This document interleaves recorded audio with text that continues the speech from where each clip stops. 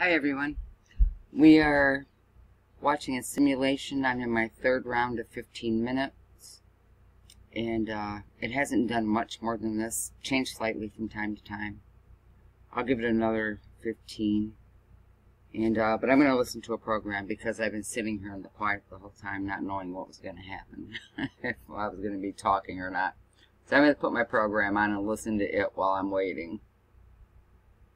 Hope you like it. It's just something I listen to. 7 Devil Kings of Hell. Now, what you're going to notice right here is that we're going to identify the names of these 7 Devil Kings of Hell.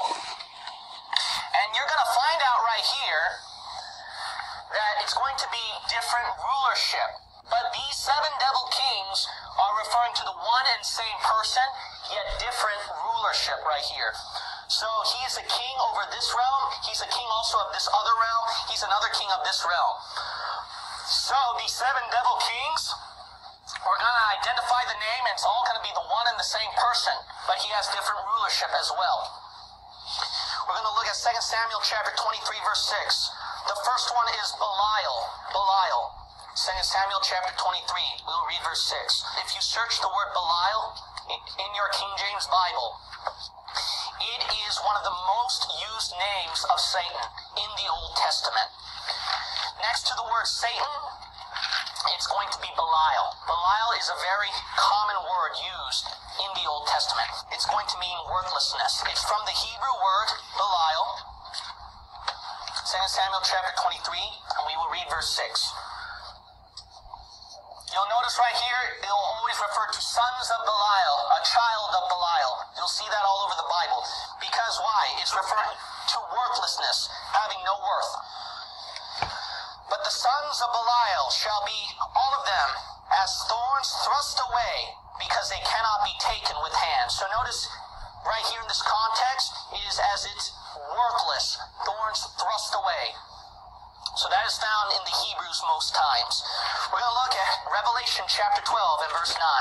Revelation chapter 12 and verse 9. The most common one, which we all know, is Satan. Now the thing that's interesting about this is that Satan, he's also referred to as a dragon and serpent. And then obviously the common word devil. Now in Genesis chapter 3, this is something to think about. In Genesis chapter 3, when it says the serpent spoke to Eve, some people were thinking, isn't it unfair that the snakes, that all of the creation of the snakes got judged just because of Satan, one serpent? But you got to realize this, it is very likely it is not talking about a snake, but his title, serpent. You might say, why is that? Because when God cursed the serpent, that you're going to crawl on your belly and dust shall be your meat, that is fulfilled at the millennium at Isaiah. He said, dust shall be the serpent's meat. So we see right here, and all of creation has to be blessed by God at the millennium, right? So we see right here that this is more referring, it is very likely it can refer to a title. Now I am open to the possibility, it could be a snake, so I'm open to that one too, it could be. But then from the scriptures, it is very likely it could be just a title. Now we're going to see that Satan, what he's connected to, is a dragon and serpent. You're going to see quite often what he's going to refer to as some reptilian. That's where did you get the word reptilians from, huh? Like these alien stuff? Anyways, reptilian, aquatic, and he is also referred to the disgusting, creeping, crawling creatures, insects.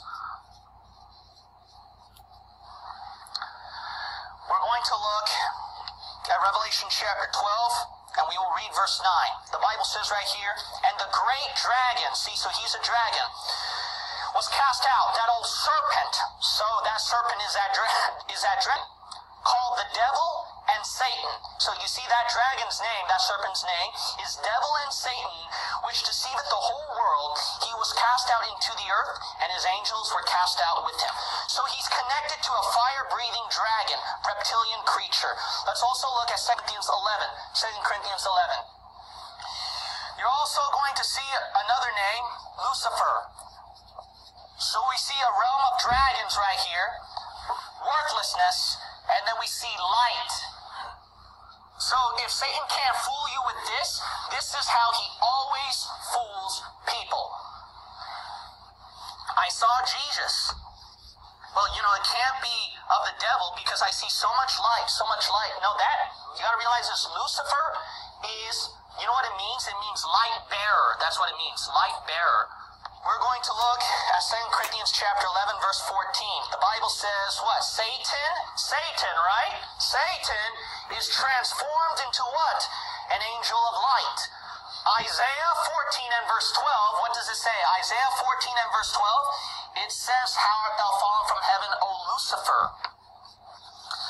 So we see another name right here, Lucifer. That's connected. And then we see a king right here, a reptilian dragon serpent. He also reigns with light as well. And then we see also right here as worthlessness. Now we're going to look at another one. Let's look at Matthew chapter 12. Matthew chapter 12. So we see how he reigns. He's the king of light, serpents and dragons, and then also as worthlessness. And then another one we're going to see right here. He also rules and reigns. Lord of the flies, Beelzebub. Thus, he's connected to insects as well.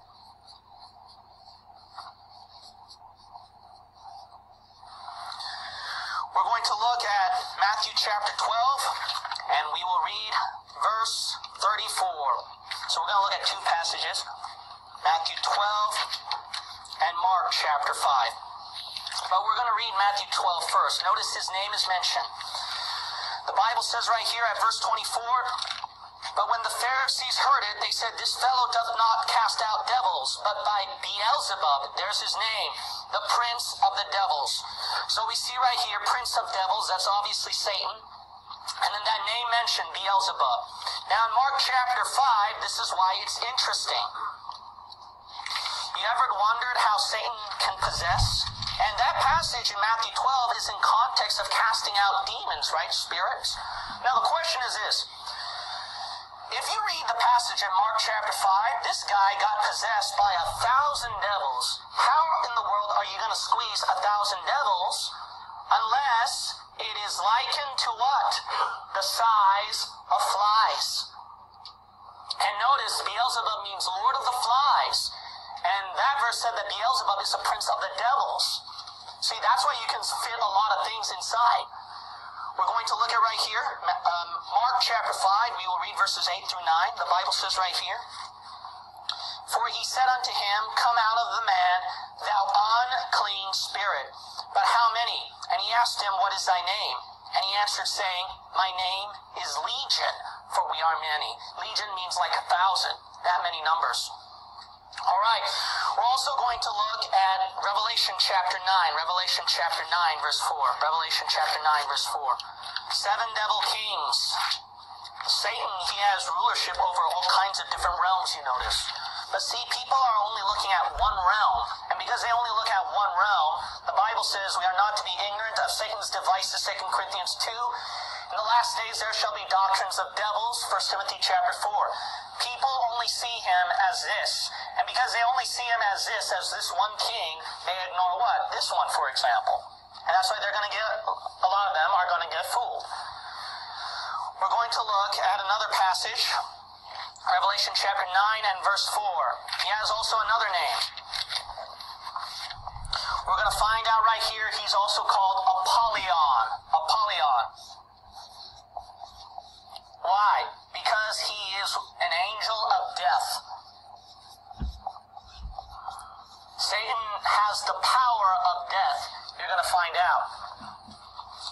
But then there was one who went down to hell, and he had the victory and took the keys of what? Hell and of death. Yeah. Amen. Stole the keys from Satan. All right, let's look at Revelation chapter 9 and verse 4. And it was commanded them that they should not hurt the grass of the earth, neither any green thing, neither any tree, but only those men which have not the seal of God in their foreheads. Now what is this? These are locusts, verse 3. Locusts. Locusts? These demons of locusts, remember, what is Satan likened to? Demons likened to. See that? It all connects together. Now it makes more sense. See, scripture with scripture brings more light to understanding all the other stuff. So notice that the smoke of locusts, now, can you believe it? There are these Bible scholars who teach that these are just ordinary locusts. What in the world? You think these are ordinary locusts? Did you read verse 2? These guys come out from the bottomless pit. If you look at verse 5, that description at verse 5 is not an ordinary locust. Come on. Is that a locust in verse 5? It's a devil. Let's keep reading right here. We're going to look at verse 11. And they had a king over them. Locusts don't have a king at the book of Proverbs. So see, this ain't no ordinary locust. These are devils. They had a king over them. Who's the king of these quote-unquote locusts? Which is the angel of the bottomless pit, whose name in the Hebrew tongue is Abaddon, but in the Greek tongue hath his name Apollyon. So in Hebrew it's Abaddon, Greek is Apollyon. Why? Because if you look up those words, it's connected to death. You'll notice those insects, those locusts, what? They were to injure people. They were to injure people. And then you'll notice right here that at verse 11, he's the angel of that bottomless pit. Now you'll notice right here that the book of Hebrews chapter 2 and verse 14, Hebrews 2:14, you don't have to turn over there, but we can see right here that Satan had the power of death. For as much then as the children are partakers of flesh and blood, but also himself, Jesus Christ likewise took part of the same, that through death he might destroy him that had the power of death, that is, notice, the devil. So you'll see right here, he's also the king of death right here. That's why, what does Satan try to do? Satan, he's a murderer from the beginning, the Bible says in the book of John 8. Job chapter 1. What did God have to tell Satan? Because he knows Satan's rulership, what he wants to do. He wants to kill people. What did God tell Satan? You can hurt him, injure him, but don't kill him. Don't kill him, you see. Here's another one right here. We're also going to look at Isaiah chapter 27, verse 1. Isaiah chapter 27, verse 1. Leviathan is another name. No, this is not some water dinosaur. I'm sorry, all right? This is like young earth creationists. I deny evolution. I am a creationist as well. But you know what? Most important of all, I am a Bible believer. And if the Bible says this is not a dinosaur, this is not a dinosaur. All right?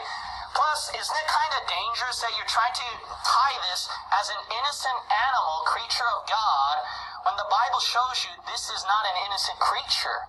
This is the devil. Don't make something demonic innocent. See? Let's look at Isaiah chapter 27, and we will read verse 1. Okay, you'll notice right here, this cannot be just some ordinary water dinosaur. This has to be Satan. Because look at Isaiah chapter 27, verse 1. The Bible says right here,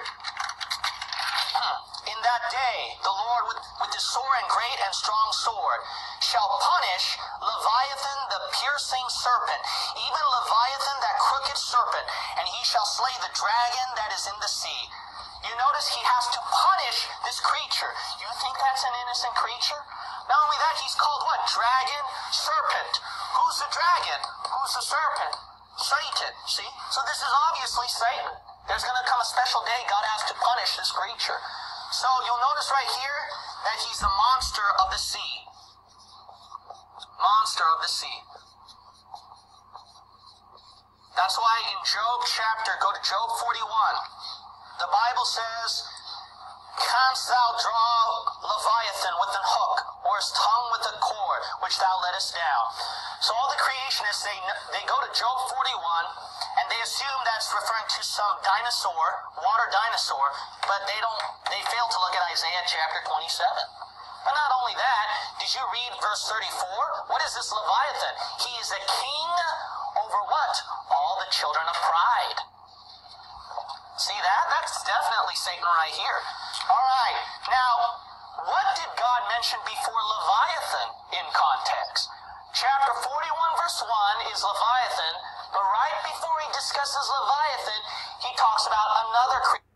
Okay, they're finished sharing, so I am now. We're running out of time. Under description, I will put down who's speaking this teaching, and God bless you all.